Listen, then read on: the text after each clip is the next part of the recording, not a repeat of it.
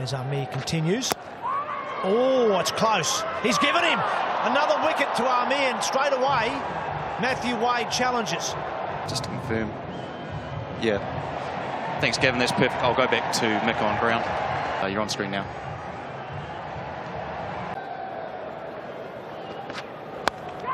Another healthy edge. This one will go for 4, though.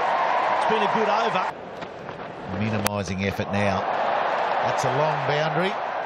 The fielder's there, but he's of no use. Wade has decided that conserving energy means hitting a lot of boundaries. Free hit. Inside it he goes. Paddles it for 4.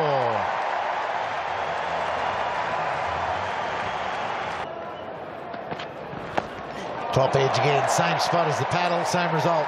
If they can get over that, Australia.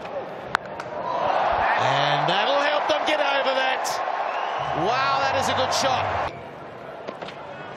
There he goes. He doesn't get hold of it, though. He's hit the gap. That's the good thing. He excites me. Oh, well played. That's run fine. Oh, I can't stop it either. Over mid-off, Wade. But he's favouring the onside. There's so much vacant land there. Hat-trick. He's back live, and that's been smashed out in front of point for 4. 9 to Wade. Oh yeah, leading edge, and there's the 100. He's been the foundation of this innings. Jubilation. Brilliant stuff.